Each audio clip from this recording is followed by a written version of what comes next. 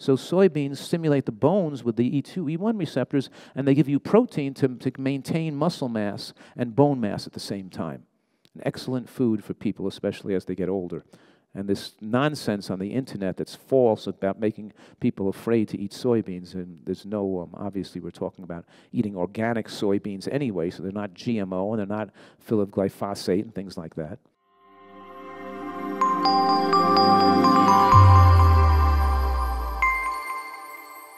We make this delicious homemade milk, but the difference is when you're making your homemade milk yourself, it's not pasteurized. When you buy the homemade almond milk in the supermarket, it's obviously, or the nut milk or the soy milk, it's pasteurized, so it has a longer shelf life, and it can sit in your refrigerator for a whole month. But when you make it yourself, the disadvantage is you have to use it within the next 1 or 2 days, usually the third day. So the day you make it, you can use it, and the next day and the day after that, you can use it. But after that's 1 day, 2 days, 3 days, and after that, don't use it anymore, throw it out, or make a fresh batch. You can keep it. If you're buying a commercial one, you can leave it. It's not going to go bad.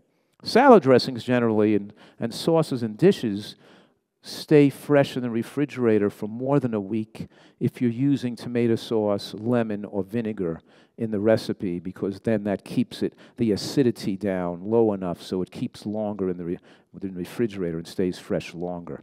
That's why a lot of our dressings. That's why when you buy my dressings on the website, if you're buying like the orange cashew dressing or our Tuscan herb or one of the dressings from the website, they're going to taste a little more vinegary, because you have to keep it so it has shelf life at room temperature, you have to have the acid count be high enough. You follow me? So if you want, sometimes I like to make it myself and not use my bottled dressings because I don't want it to taste so vinegar. I want to put more fruity and make it more creamy. So you make it yourself. The flavor might be a little different, but you can use less vinegar because you don't have to worry about maintaining. So it's going to sit on a shelf for a month and not go bad at room temperature. You follow me? But the ones we have are still okay, but it's still important how to know how to make your own salad dressings at home. So raw nuts and seeds, you have ½ ounce with each meal. You have your breakfast is usually a small amount of grain with the nuts and seeds, with the fruit. And then sometimes breakfast we have a glass of fresh squeezed vegetable juice with that. And just to review, that salt is salt. In other words, it doesn't matter if it's any, Celtic salt or Himalayan salt or any kind of special salt. Almost 600 milligrams of sodium per 1/4 teaspoon, per even a 1/4 teaspoon, even a pinch of salt has too much salt in it.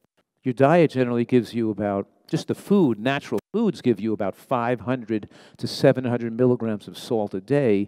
That gives you a leeway of maybe 200 or 300 a day to not go over the 1,000 limit, which means that if you had a little, Ezekiel bagel or some tomato sauce that had 200 milligrams of salt per serving, and there are tomato sauces that have like 160 or 170 milligrams of salt per 1/4 cup serving, using a 1/4 cup of tomato sauce, and you're still okay. So you don't have to be 100% have 0 sodium, except as long as you only have a maximum of 200.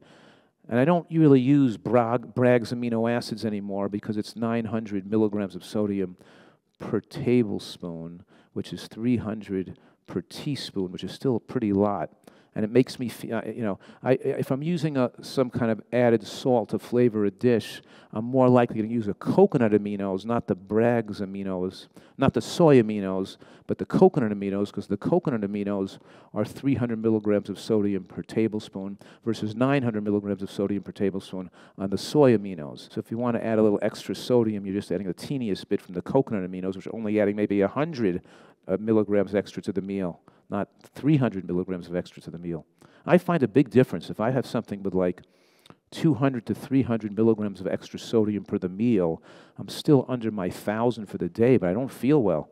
I'm drinking extra water at night. I'm feeling like I got poisoned with salt just from having 200 in the meal. So it's too much for me because I'm so used to hardly ever having any sodium in my diet, and I feel better that way. And I'm saying to you guys that when you're going from a high sodium diet to a no added sodium diet, your kidney is used to putting out a lot of sodium all the time.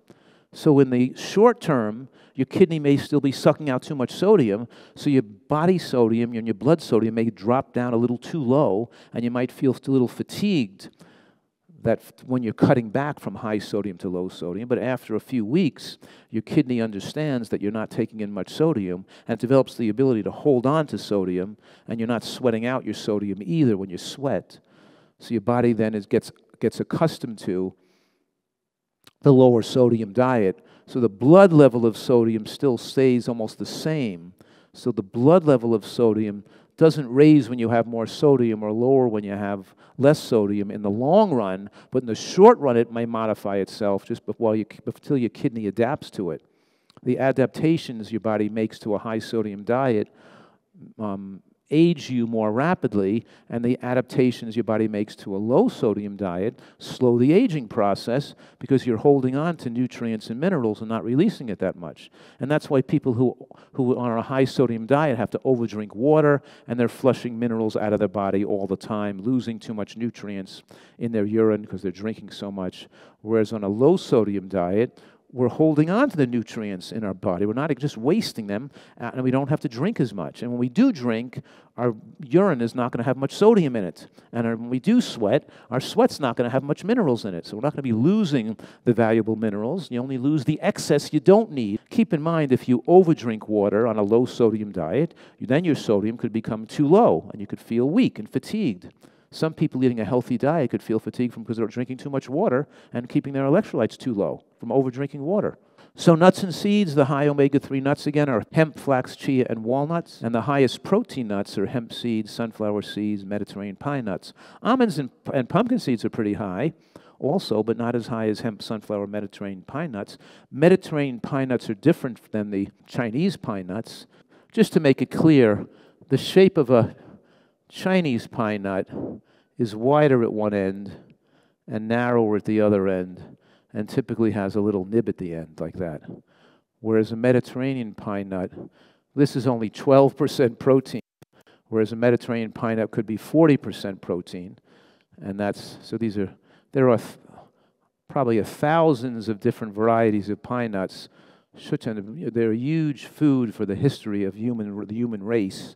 Humans, Homo sapiens, Neanderthal man, all types of precursors to the humans always got a lot of their food from pine cones and pine nuts, and there are thousands of different varieties. And now in the modern world, we're just having like 2 varieties of pine nuts. It's the craziest things because that's what are commercially available. So after this lecture, we all should go together out to the woods and shake down some pine trees for lunch. But the point is that what's the problem is it's hard to just plant them in your backyard because the tree takes like 20 or 30 years to get big enough to produce the pine nuts. So you have to. That's why they're so expensive, because they have to be older trees. You can't just put in a pine nut farm. You know what I mean? The trees take so long to produce food. But the Mediterranean pine nuts are very high protein foods, so we make them available and give them to people, especially for professional athletes and people who are into, who need extra protein to get to use those Mediterranean pine nuts. Are so high in protein. They taste really good too. Getting into some recipes now, just to review these weight loss secrets and these longevity secrets. You're eating 2 or 3 meals a day. Some people do better on 2 meals a day. Some women, especially women with slower metabolic rates, 3 meals a day is too much food. They have to split their meals basically to a later breakfast, eating breakfast 9 or 10 o'clock instead of 7 or 8 o'clock. And then they make dinner earlier, and they eat dinner at like 3 o'clock or 4 o'clock, and that's their day. Some days I eat 2 meals a day.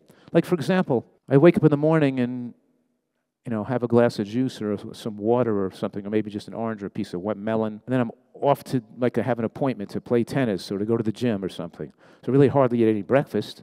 I came back from the gym or from playing sports about 10:30 in the morning or something, and then I want to have a big meal. So I'm eating a big meal at like 10:30.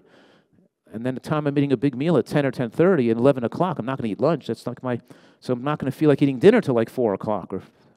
So then I ate dinner at 4 or 5 o'clock. That's my 2 meals of the day. But the next day I woke up because of all the exercise I did the day before and working out so heavy in the gym. The next day at 7 o'clock in the morning, I'm hungry, so I have 3 meals that day. And it's the day after I exercised heavily. So some days I may do 2 meals and some days I may do 3 meals. But what I'm saying is 3 feedings a day max.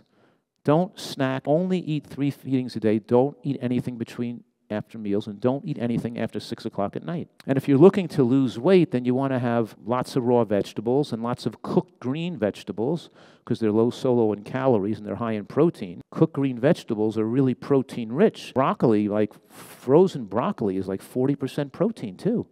It's more than steak, more than shop meat. And then the non-starchy vegetables like tomatoes and stewed tomatoes and eggplant, stewed eggplant, baked eggplant, roasted eggplant, peppers, onions, mushrooms are very low calories, and you have a lot of that in your food and your cooked vegetables, including snow pea pods that you cook in the wok with the onions and mushroom. Possibly you opened the can of water chestnuts or bamboo shoots to fill up a little filling in there, which is really good. Your legumes become your primary carbohydrate source more than grains. So legumes are first.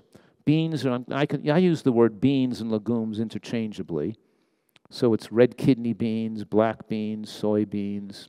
Soybeans are the lowest calories and highest in protein.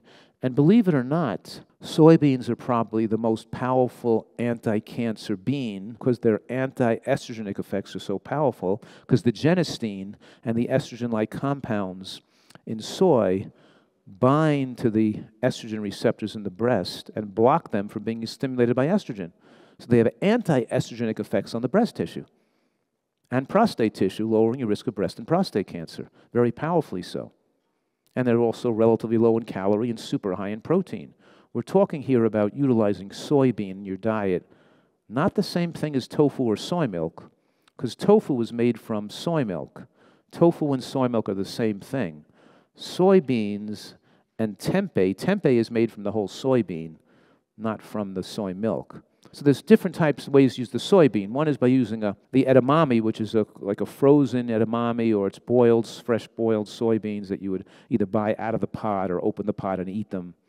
And then you have the dried soybeans, which are more like the brown manila-colored bean that are dried, and you soak them overnight to soften them and cook them in a soup or a stew or a chili. And I'm encouraging you to use both those types for sure. And then you buy those tempeh cakes, which are cakes of fermented whole soybeans. And I'm saying that utilizing that whole bean has very powerful longevity-promoting and anti-cancer effects, and they are longevity-promoting for many reasons, as well as because it's rich in plant protein, but it also has powerful effects on the anti-estrogen effects, the beneficial hormonal effects. And lastly, the estrogen-blocking compounds in soy, the genistein, the other estrogen-like compounds that block the E1 receptors on your breast and prostate tissue, stimulate the E2 receptors on your bones.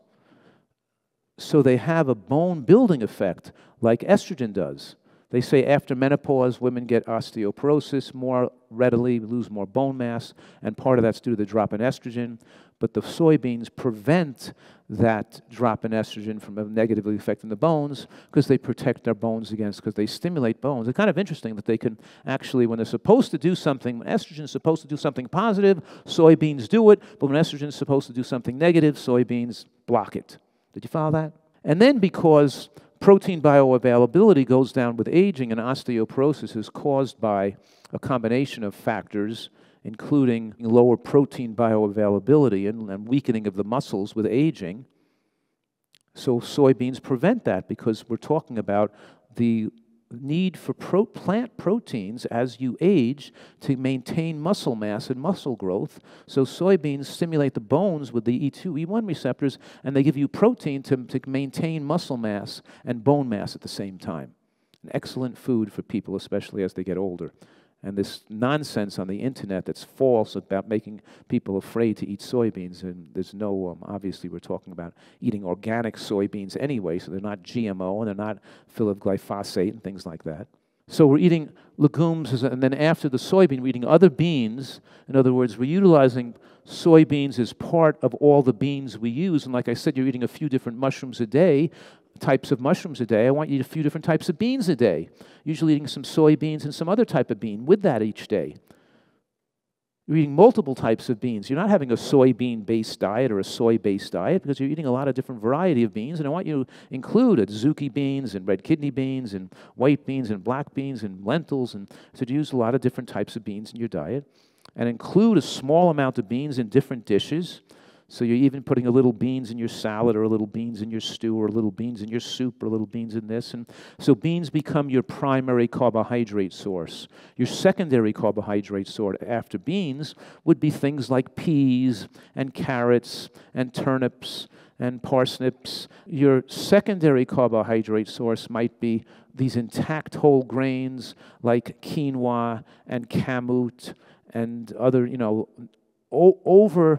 over flake grains, over like flaked oatmeal, and certainly over anything made into a flour, and certainly over white potato. Sweet potato is better than white potato, but sweet potato is not as good as an intact grain or a root vegetable, but the best of all are the bean. So when we have people that are losing weight, they're having more beans as their carbohydrate source with a little bit of quinoa with their dinner, or a little bit of sweet potato, or cooked carrots or beets or something. So they're having some other carbohydrates that are vegetable-based, but they're not eating much flour or bread. Maybe once a week they may have avocado toast on Ezekiel bread. The type of bread I like to use once in a while are the Food for Life Ezekiel bread, because they're made from sprouted intact grains, not from grains that have been ground into a flour already. So even though it's whole grain, it still could be made of whole grain pastry flour and still be glycemically unfavorable. So we use the grains that are more coarsely ground out of sprouted grains that are, and we use those brands that don't put a lot of salt or sweeteners or other things in the bread. And I find that the Ezekiel brand is pretty good, the Food for Life Ezekiel brand. And we don't use a lot of bread. Maybe just a couple times a week on some dishes. Maybe I'm making a bean burger where we'll have a piece of bread on the bottom, and the top will be a piece of collard greens or lettuce holding the tomato and the red onion and the healthy ketchup on top of it or something. Or if I buy one of those Ezekiel burger buns, I can take the top half of the burger bun and cut it in half, and I can take the bottom half of the burger bun and cut that in half, so I can take the one burger bun and make it for 4 different people to be the bottom piece for 4 different burgers. Did you follow that? Just like a little slice of bread, because you don't need the bread on the top of it, you just need the bread on the bottom, usually to hold the ketchup or the mustard or something, and then you put the bean burger on top, the onions and maybe a little avocado or a little bit of red onion or tomato and lettuce on top of that, and you hold the top down with the lettuce or the collards. So we're being aware of not to overdo the carbohydrates that are non-bean carbohydrate when you're overweight looking to lose weight.